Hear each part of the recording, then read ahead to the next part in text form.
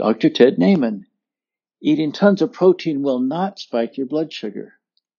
So if you go back and look at the obesity graph, right, we've all seen the obesity graph somewhere in the 70s. It took this sharp uptick and then just took off, and it's been climbing ever since. And if you look at macros back then and exactly what happened, carbs and fats went up dramatically in the 70s, and protein, absolute protein, stayed exactly the same. And what this represented was protein dilution. We dumped a bunch of sugar, flour, and oil into the food supply, pretty much equal carbs and fats, but all just empty calories. So we literally had to eat more to get the same amount of protein, because we're going to try to conserve the absolute amount of protein we eat.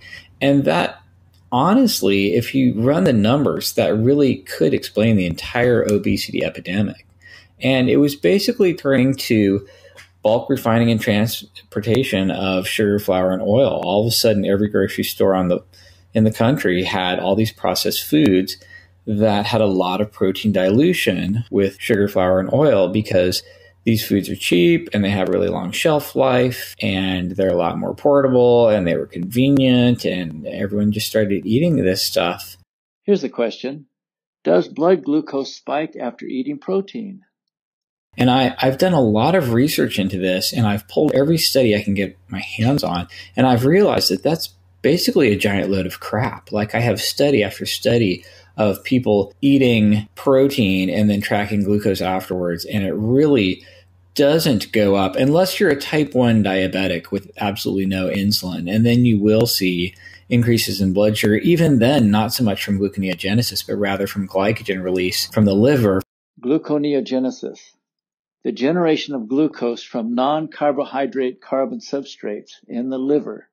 This whole gluconeogenesis thing is really kind of overblown and kind of ridiculous. And most people can eat a ton of protein without converting much of it into glucose. Your body just deaminates it, and then you oxidize the carbon skeletons in your mitochondria just like you would anything else. The reality is, if you take someone who's type 2 diabetic and feed them more protein, their blood sugar actually goes down, and their 24-hour glucose area goes down about 40% if you double their protein intake. So honestly, eating more protein for a diabetic will lower their overall blood sugar. And for a normal subject eating protein, even a ton of protein, their blood sugar doesn't go up at all. I have studies where people ate 2 pounds of meat and then watched their blood sugar over the next 6 hours, and it didn't go up at all, like none, like zero. In this chart of obesity in the United States from 1955 to 2000, you can see that the trend up begins in the mid-70s. And it's the same with carbohydrates. They went way up starting in the 70s. And again with fat, meaning vegetable oil, again, went way up in the 70s.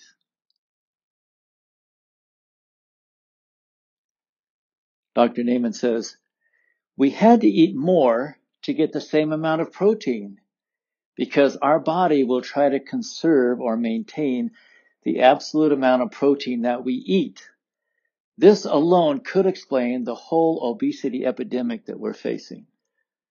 Due to the change in bulk refining and transportation of sugar, flour, and oil, suddenly every grocery store had all of these processed foods that had a lot of protein dilution with sugar, flour, and oil.